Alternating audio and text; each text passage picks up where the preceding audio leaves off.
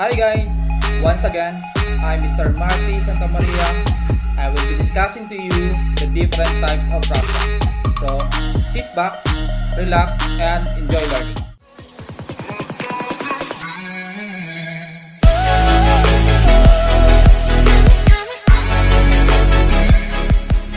Let us first determine the learning objectives. At the end of the lesson, you are expected to, number 1, differentiate the types of fractions.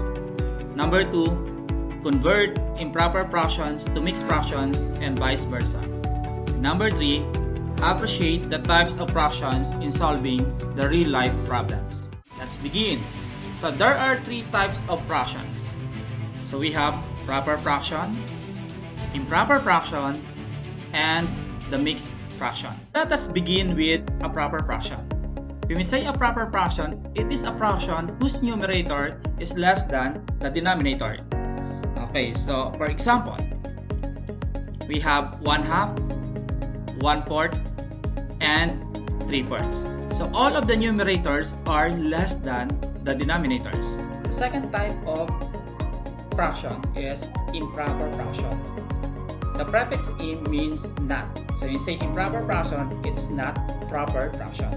It is a fraction whose numerator is greater than or equal to the denominator. Example. So we have 4 out of 4 on the first pizza and 3 out of 4 on the second pizza. So that's why we have 7 out of 4 or 7/4. The 7 is greater than 4, so it is an improper fraction. Another example of improper fraction is 4 out of 4 or 4/4. So we can see that the numerator is equal to the denominator. All we know that if they are equal, then it is only equal to 1. The third type is a mixed fraction. It is a combination of a whole number and a proper fraction. Example, we have 1 whole of pizza and 3/4 of pizza, so we have 1 and 3/4 of pizza. Next, let us compare the improper fraction from the mixed fraction. Okay, so we have 7/4 and we have 1 and 3/4. How do you compare these 2 types of fractions? So based on the illustration, 4/4 is the same as 1 whole. Then 3/4 is also equal to 3/4. So definitely 7/4 is equal to 1 and 3/4. So therefore, we can convert improper fraction to mixed fraction. Here are the steps. Number 1, divide the numerator by denominator. Second, write the quotient as the whole number. Third, write the remainder as the numerator and copy the same denominator. So let us take this example number 1. Convert 7/4 to a mixed fraction. So we are going to divide 7 by 4. So dividing 7 by 4, it gives us a quotient of 1 and a remainder of 3. Do I need to show you the solution? Okay, sige. So let us divide 7 by 4. So how many 4 can you get from 7? Of course, we have 1. Then multiply. So 1 times 4 equals 4. Then subtract. So 7 minus 4 is 3. Then 3 becomes now the remainder. So what are you going to do with 3?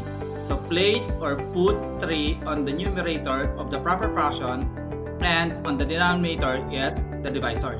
So therefore, 7/4 is equal to 1 and 3/4. So let us consider this example number 2. Convert 29/5 to a mixed fraction. First, we are going to divide 29 by 5. So of course, 29 by 5 is equal to 5. Then multiply 5 times 5 is 25. Subtract 29 by 25. So the difference equal to 4. Then this 4 becomes now the remainder. So what we're going to do with the remainder? So we're going to put it on the numerator of the proper fraction and 5 becomes the denominator of the proper fraction. So therefore, 29/5 is equal to 5 and 4/5. Next, example number 3. Convert 113/6 to a mixed fraction. So divide 113 by 6. So first, we should begin with 11 because if we're going to begin with 1, so we cannot divide 1 by 6. So we are going to start with 11. So 11 divided by 6 equal to 1. then 1 times 6 equals 6. Then subtract 11 by 6, so the difference is 5. Bring down 3. Next, divide 53 by 6. So how many 6 are there in 53? So we have 8. Then 8 times 6 equal to 48. Then subtract, we have 5. Then 5 becomes now the remainder. Then 5 will be the numerator of the proper fraction, and 6 becomes the denominator.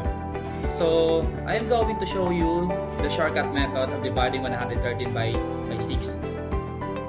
So first, divide 11 by 6. So of course we have 1. Then 1 times 6, 6, and subtract mentally 6 from 11.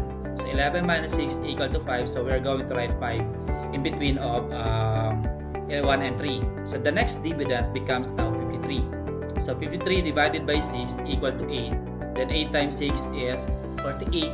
Then if we're going to subtract 48 from 53, the remainder becomes 5 over the denominator, which is equal to 6. So therefore, 113 6 equal to 18 and 5 over 6. You can also convert mixed fraction to improper fraction. So the steps are: number 1, multiply the denominator by the whole number. Number 2, add the product by the numerator. And number 3, write it as the numerator and copy the same denominator. For example, number 1, convert 3 and 7/8 to an improper fraction. So multiply 8 by 3. So the product is equal to 24. Then this 24 is added to the numerator, which is 7. So 24 plus 7 is equal to 31. So 31, write it on the numerator and copy 8. So therefore, 3 and 7/8 is equal to 31 eighths, or 31 over 8. Okay, example number 2. So let us convert 13 and 3/4 to a mixed fraction. So we are going to multiply 4 times 13. The product is 52. So 4 times 13 can be multiplied mentally. So what is the value of 1 in 13?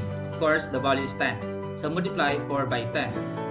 So 4 times 10 is 40, and multiply 4 by 3, which is 12. Then add 40 and 12 mentally.